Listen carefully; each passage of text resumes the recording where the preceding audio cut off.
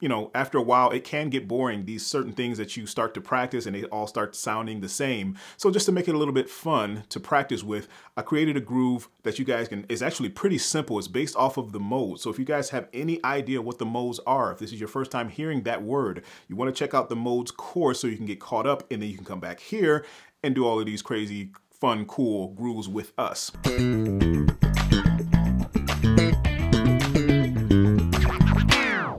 So this was based, as you guys can see, as you probably already saw, this was based off of a Mixolydian scale. I'm in the key of D flat. Okay, so D flat, I'm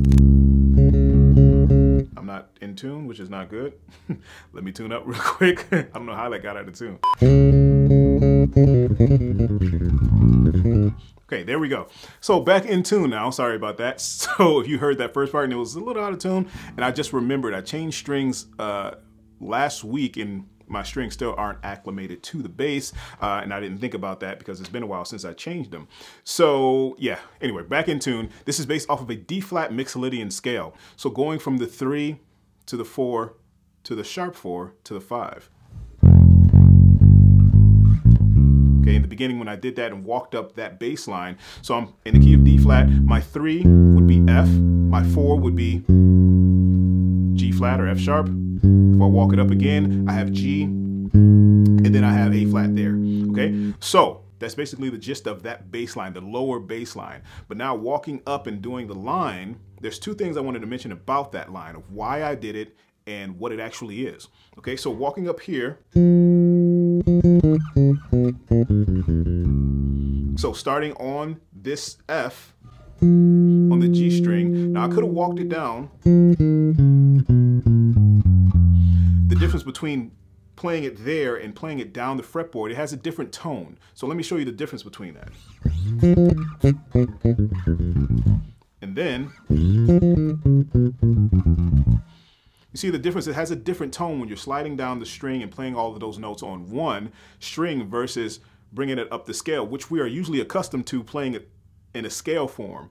And I know that probably goes against what I'm saying or goes against what I've said before, but sometimes the feel is what you want and the sound and the tone is what you want for that. And you can't get around it. So just, what I'm also doing is I'm muting that string. I'm not using a palm mute technique. I'm actually muting it with my right, well, excuse me, not right hand, with my left hand. I'm muting that note with my left hand. And the way to do that is actually play each note with your first or second finger, so your third and fourth finger can actually mute the string above it, or mute the rest of the string that's in front of it. So let me give you an example. If I played everything with my pinky or my fourth finger, I can't mute the string because the string doesn't mute below the note.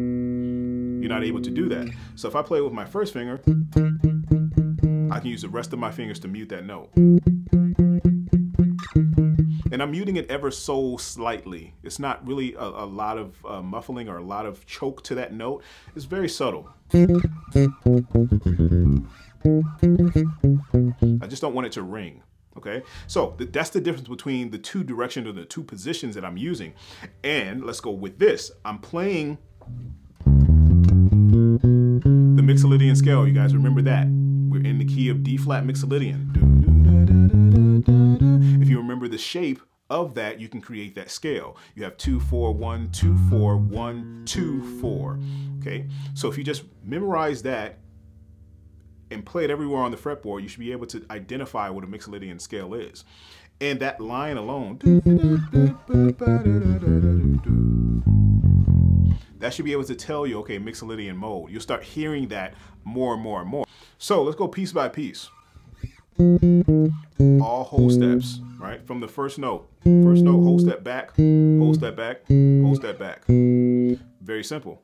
Hitting that first note twice. All right, half step there. And I have this written out as well, like I said. Kind of playing off of that Mixolydian scale. If I'm starting right here, the D flat. And then I'm leading up to the third note. A half step below that. You'll see that move a lot. You'll see I actually play that move a ton. Same exact move, that half step movement. You'll hear it everywhere. It's very common and very popular in bebop, bebop lines or scales, and soloing and improvising, things like that. Very useful. Walking it down, the seventh note of the Mixolydian scale, leading up a half step before the third note, the root note, the sixth note, and then the fifth note. Okay, so when I say the sixth note, that B flat is actually the sixth note of the D flat Mixolydian scale. It's just an octave lower. So when I call out these numbers and I say 6, the 6 is actually the same note, just in a different place. That scale degree is still the same. So I want you guys to understand that. So when I say 6, and he's like, how is that 6 when it's lower than the note that you're playing? It's still considered a 6. It's still considered the 6th note of the scale because it's exactly the same.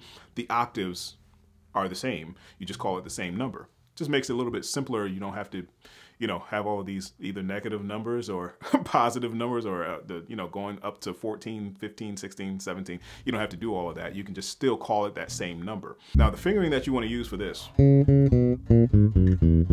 it's a little tricky.